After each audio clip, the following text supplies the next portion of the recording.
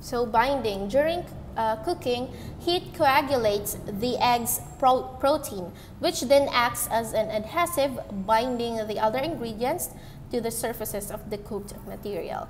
Okay, next we have foaming. So the capacity of egg whites to be beaten into a foam that increases to 6 or 8 times its original volume is invaluable in food preparation.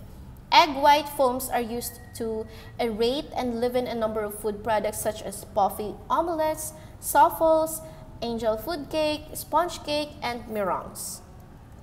Our lesson 4, which is vegetables and fruits. So at the end of this chapter, the students must be able to first differentiate fruit from vegetables. Second, identify fruits using the botanical definition.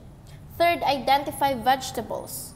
Okay, so Webster's dictionary refers to vegetables as any plant whose parts are used as food. So in practice, a vegetable is the edible part of a plant, whether it is raw or cooked. So accompanying the main course of a meal, imagine a meal consisting of just meat or dairy products and a starch. It is the vegetables and fruits that impart color and sometimes unique flavors and textures to meals. Okay? As what you can see here, this is the classification of vegetables. Okay? So the classification of vegetables, a part of the plant from which vegetables originate, is one of the methods to classify vegetables. For example, as what we can see in the figure, it shows that vegetables may be derived from almost any part of a plant. So first we have roots. Examples of roots are carrots, beets, turnips, and radishes. Second, we have bulbs. Examples of bulbs are onions, leek, spring onions, and garlic. Okay. Next, we have stems. Example of stems are celery, bamboo shoots, and asparagus. Okay. Next, we have leaves. So examples of leaves are spinach and lettuce. Okay. Next, we have seeds. Examples of seeds are beans, corn, and peas, and even we also have flowers. So examples of flowers are broccoli and cauliflower. So there are also some fruits that are routinely called vegetables and are routinely used as vegetables. Okay, so the plant's pigments. So vegetables and fruits have many colors such as green leafy vegetables, apples such as green and red apples, tangerine such as orange, and aubergine or aubergine, which is purple. So these are just a few of the examples. So plant pigments fall into the major groups. We have here the carotenoids, the chlorophyll, and the flavonoids. So carotenoids and chlorophylls are found in plastids and are fat-soluble, while flavonoids pigments are water-soluble and have a tendency to be lost in cooking water. Okay, as what you can see here in our diagram. So this is the 3 pigments of plants. First, we have carotenoids, and one example of carotenoids is a carrot. So another is oranges, peaches, pineapples, pink grapefruit, red and yellow peppers, tomatoes, watermelon, winter squashes. So it includes the carotene or the yellow-orange, the lycopene or the red-orange, and the xanthophyll or the yellow color. Okay, next we have the chlorophyll. In chlorophyll, we have 2 types of chlorophyll. We have chlorophyll A and chlorophyll B. When we say chlorophyll A, it is blue-green, while chlorophyll B is green. So one example of chlorophyll pigment is a broccoli, okay, green cabbage, kale, lettuce, spinach. Okay, next we have the flavonoids or the anthocyanin. So more of a color red, purple. We have also eggplant, the radish, the red cabbage, the red potato, while another type of flavonoids is anthocyanin. So it is more of a cream or white color. We have cauliflower, onions, rice, turnips, white potato. While another type of flavonoids is a betalains. So betalains is a purple, red, or yellow color. So one example is beets. Okay, next we have, so as what we have discussed, some fruits are used and identified as vegetables. So in terms of botany, fruits are part of the plant that contains its seeds. Therefore, if it derives from a flower, then it is a fruit. Example of fruit that are used as vegetables or that many people classify as vegetables are, first we have tomatoes, cucumbers, avocados, okra, eggplant, olives, water chestnuts, and peppers. So confusion of the opposite sort is stirred up by rhubarb, which is really a vegetable but is usually treated as a fruit. Okay? Next is the key distinction, flavor. So according to Harold McGee, culinary fruits are distinguished from vegetables by one important characteristic. So they are among the few things we eat that we are meant to eat. So the very words fruit and vegetable reflect these differences. So vegetables come from a Latin verb vegere, meaning to invigorate or enlighten, while fruit, on the other hand, comes from the Latin fructus, whose cluster of related meanings includes gratification, pleasure, satisfaction, and enjoyment. So it is the nature of fruit to taste good, to appeal to our basic biological interest, while vegetables stimulate us to find and create more subtle and diverse pleasures than fruits have to offer. Okay. So next we have the classification of fruits. So fruits are ripened ovaries and adjacent parts of a plant's flower. So they are classified according to the type of flower from which they develop. So simple, we have aggregate or multiple. So these are the classification of fruits. First we have simple fruits. Develop from one flower and include drupes, also oranges, grapefruits, lemons. So these are simple flowers. It only develops from one flower. Next, the aggregate fruits, they develop from several ovaries in one flower. So they include blackberries, raspberries, strawberries.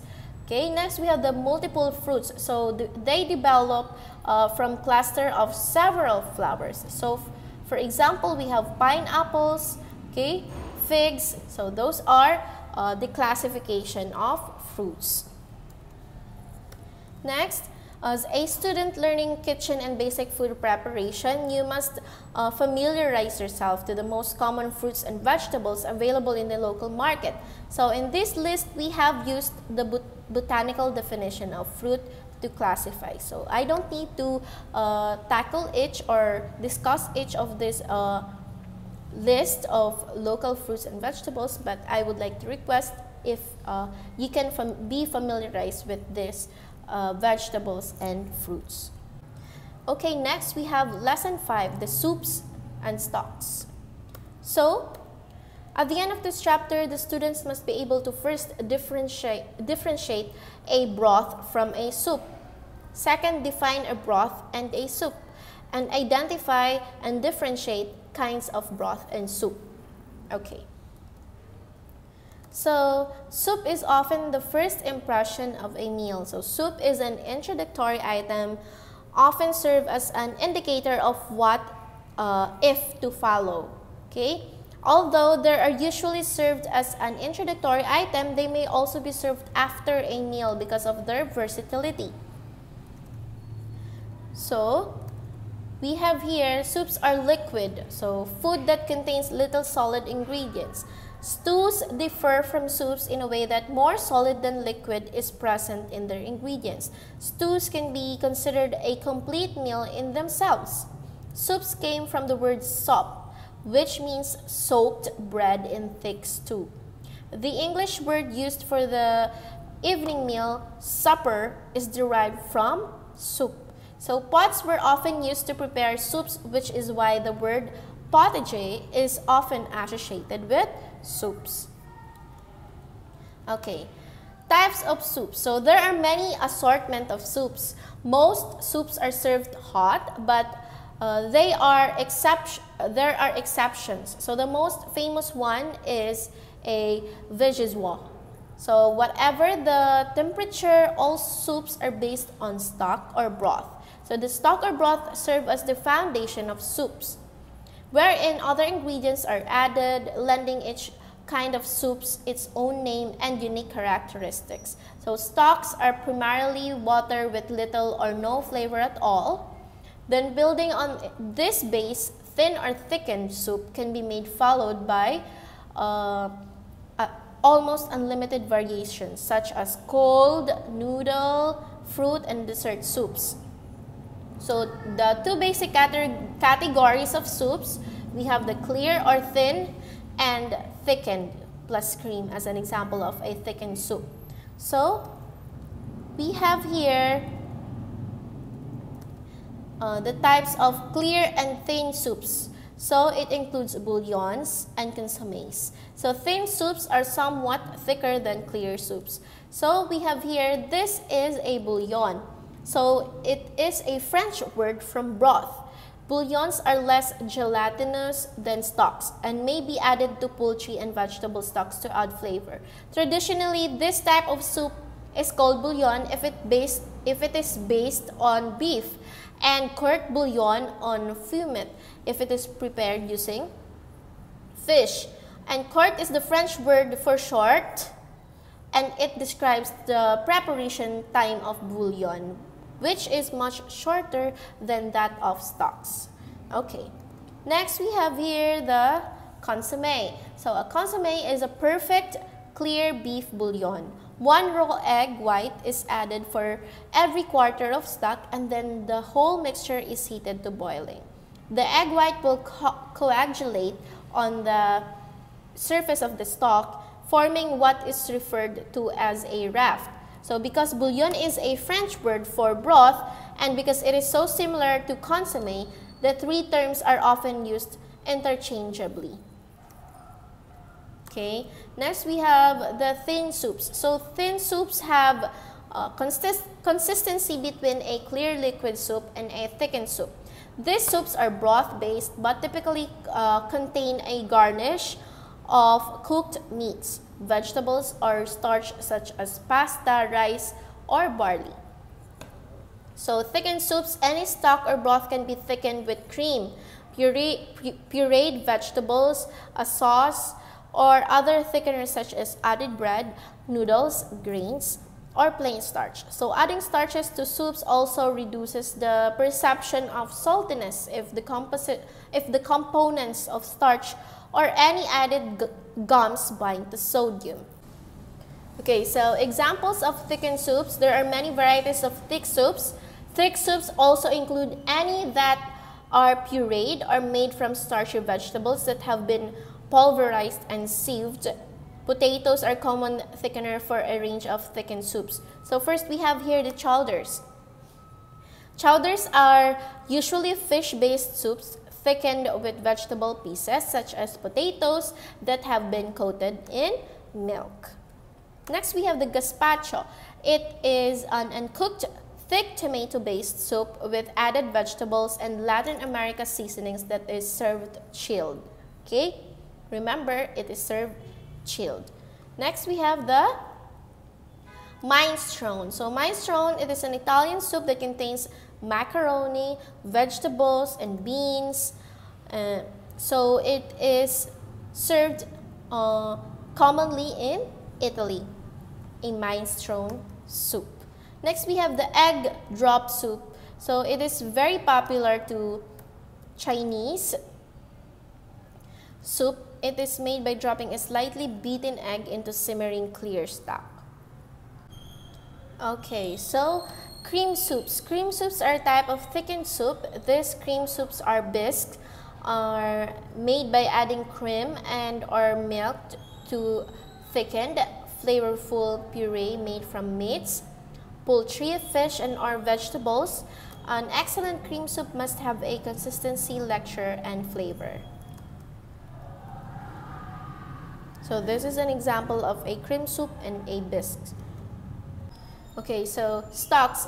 White stocks are flavored liquid obtained by simmering the bones of beef, veal, chicken, or pork. So meat parts preferred are the neck and knuckle bones because they have more collagen that converts into gelatin, and extracts are more flavorful. So the two most commonly used meats are the beef and chicken.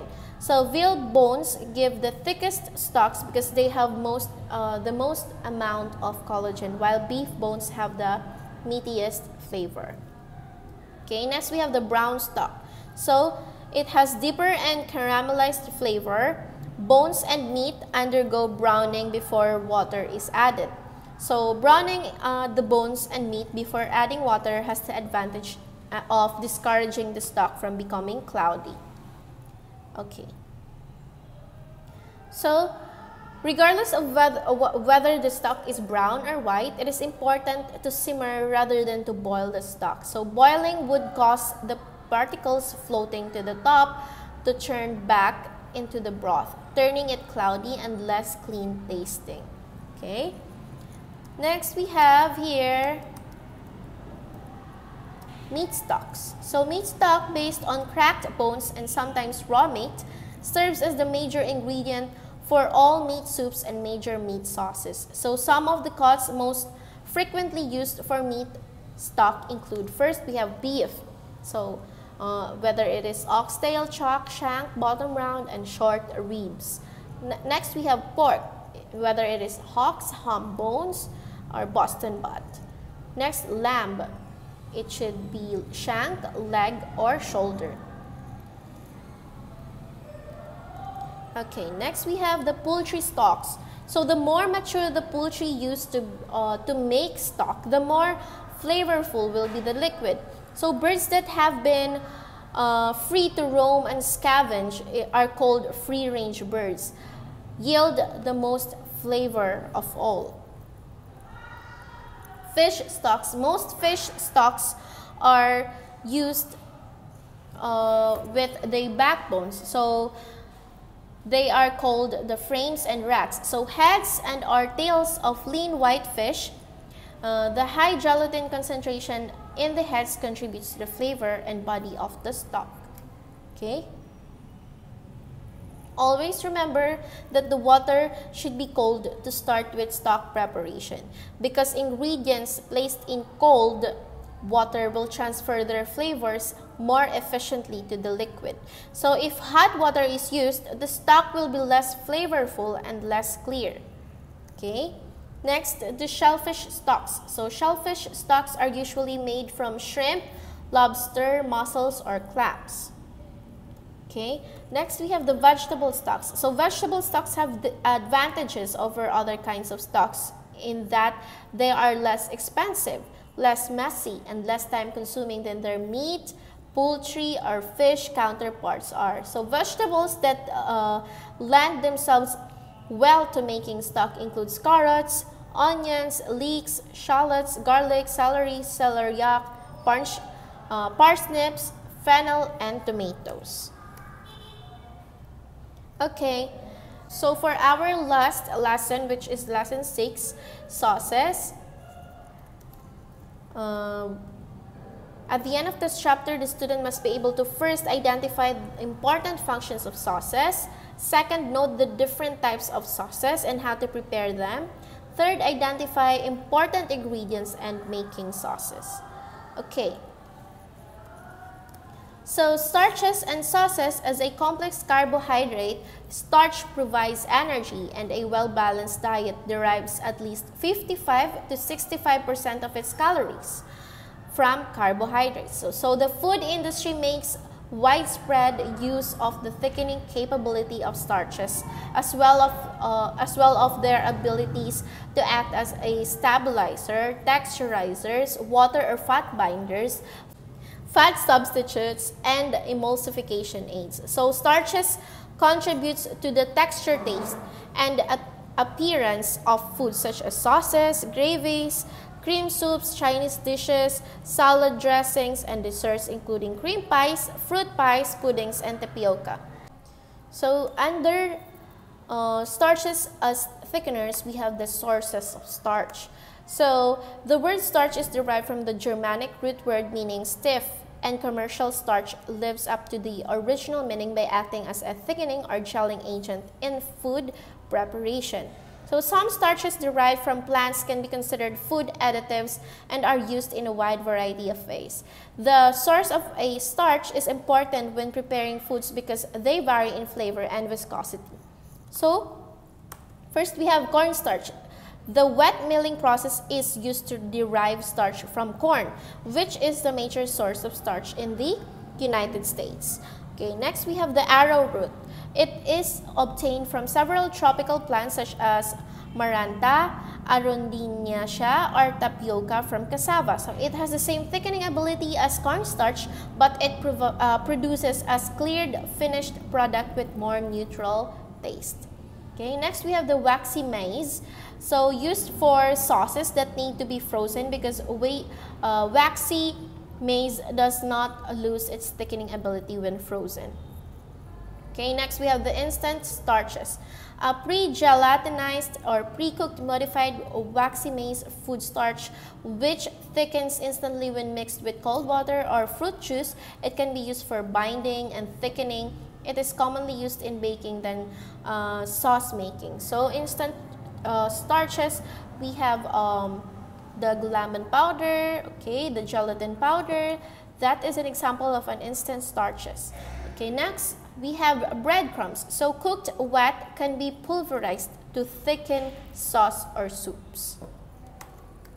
Okay, so starch in food products. So starch serves several purposes in the food industry. It includes as a thickening agent, edible film, and sweetener sauce, or dextrose and syrup.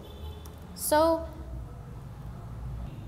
the thickening agent, okay, as a thickening agent, starch as a thickening agent. So starch main use in processed foods as a thickening or gelling agent. Foods that are frequently thickened with starch, it includes soups, sauces, pie fillings, gravies.